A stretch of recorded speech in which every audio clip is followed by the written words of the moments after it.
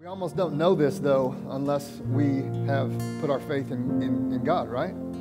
Like when we've gone into the fire, and it's like, yeah, no, I know this is to be true. And then we have stories. We have stories to tell. Like I shared a few with you that now they have stories to tell when God was faithful. Man, it's what we leave here and go and look for, right? It's like, man, I'm putting my faith in you as I leave this place into the world to now have a story to tell of your faithfulness. It's what people are drawn to, right? People are drawn to your story. People want to hear it. They do. We talked a little bit about that last week, right? We said, yeah, people around know that there's a Bible. But how has the Bible come alive in your life that you are able to share? When did you get in the fire and didn't get burned? When did you go to the edge of the sea? When did you say, I don't have the words to say, and God gave you the words to say? When were you faithful? Because that's what people want to know. They do. As we're closing today, I want to share something with you. You can guys have a seat, okay? Because I know you're like, how long are we going to stand? I don't know what's going on here. Stand up, kneel down. What are we going to do? All right. So I want to share something with you about baptism, okay? Baptism is coming very soon. And you're like, when is it coming? November 22nd. You're like, that's not soon. Like, what? How do we do baptism now? We have a really cool way that we do baptisms. More than just the videos. Okay, because it's cool to hear the stories, right, of those who are celebrating giving their life to Christ in a relationship. And I get this sometimes, like, well, my little kid, he's like, I want him to do this. And I'm like, that's beautiful. And I want to walk through that with your child. But some of us as adults don't have a story of our baptism, do we? Some of us maybe can't remember if it meant anything or not. I remember reading a verse, driving down the street after youth group one night. And it was Mark 16, 17, and 18. And man, it said, those who believe and are baptized will be saved, but those who do not believe will be condemned. And I remember going back to my youth pastor, and my youth pastor, cool guy, Ricky High. And I said, Ricky, I don't think I need to be baptized. And he's like, why? What are you talking about? I read a verse, right? Have we done that? I read a verse that if I believe and am baptized, then I'll be saved. But if I don't believe, then I'll be condemned. Didn't say if I'm not baptized. So me and Ricky, of course, Ricky was just going to take me to the woodshed. And he did. And his drop the mic moment was, he said, do you remember the time when Jesus was baptized? And I was like, oh, he just said that. And he said, when I say that to you, what does it mean?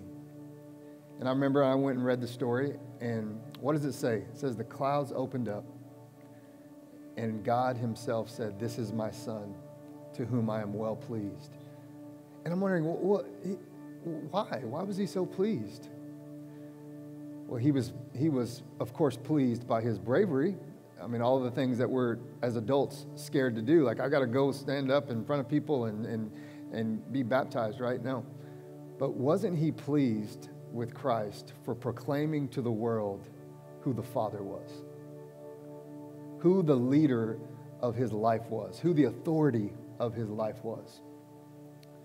And man, that's what we do here. It's an opportunity for you to come forward and say, you know what? I've never done that in my life. Young or old, I've never known who the authority is in my life, and I've never been baptized under that name. Where my life is new and all things are washed away that are corrupt. So for you, if that's you today and you're like, man, I don't think I've ever experienced it that way.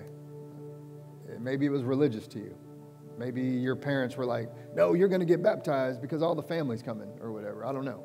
Maybe something happened and it really wasn't the experience that you'd hoped it would be.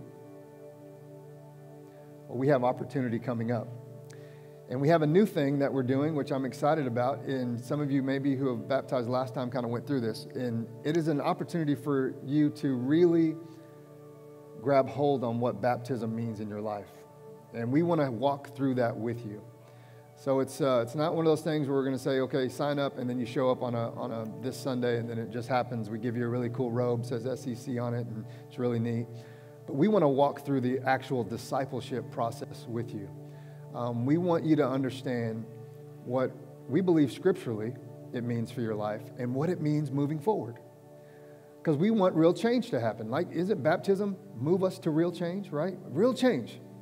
And so we want to see that for you, and we want to walk with you through that. Joel and Nikki and our staff, man, came together and created a process that we believe is doing that and going to do that, okay?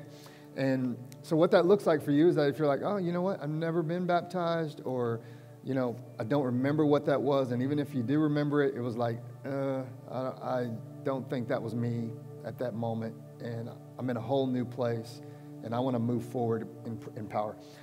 There's an opportunity to do that, and here's what you do. It's real simple. You text this number back behind me, and we start a really cool process over the next few weeks, okay?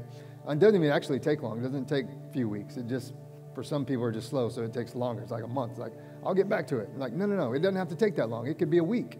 It could be a week, but we believe it'll prepare you when you come up and get in the water, that you know that you know that you know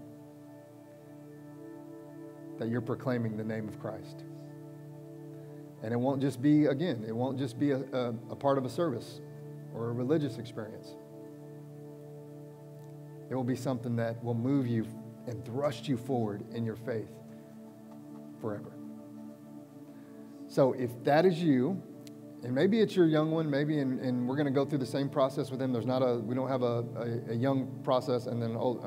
No, it's the same process we're going to do, and it just helps us and helps you understand and be prepared. Okay? So again, all you do is text that number if you are interested in starting that conversation, and we'll do that immediately, and it's super, super awesome. Okay? I wanted to make one more announcement just to let you know before we take off. That there's something cool coming up on October 25th, right? I know that's not on the screen, but I want to tell you, just so you can start telling your families and friends, October 25th is our last KBC of the year here at SCC, and we're kind of doing it, going out with a really cool party, fall party, festival type thing, and at the end of it, there's going to be a trunk or treat. We're not promoting that necessarily, because here's the reason why, because KBC is its own deal. But our community groups are coming together and doing a trunk or treat for all of the KBC students that come that night, okay? It's an awesome opportunity for you to say, I have a family at work that would love to do something like this. And they, of course, bring their child. I believe it starts at 6:30 that night, October the 25th. Again, awesome opportunity for you to invite a new family with their friends or with their children to come. They drop their kids off, and then they can just bolt, okay? They can bolt and go run through cornfields or do whatever they want to do, all right? And then they come back at, I think, at 8 o'clock, and then we have this big trunk or treat set up by all of our community groups here at the church. Man, I'm so proud of our community groups. We're going to have about 20, I think, cars that will be giving out candy and decorated and stuff like that. So, again, why is this important? Because it's an opportunity for you to say, I have a neighbor that I think would really love this. I think their kids would love it. I have someone at my work that would really love this, and I want them to come. That is on October 25th. It's a Wednesday night, so put that in your calendars right now, okay?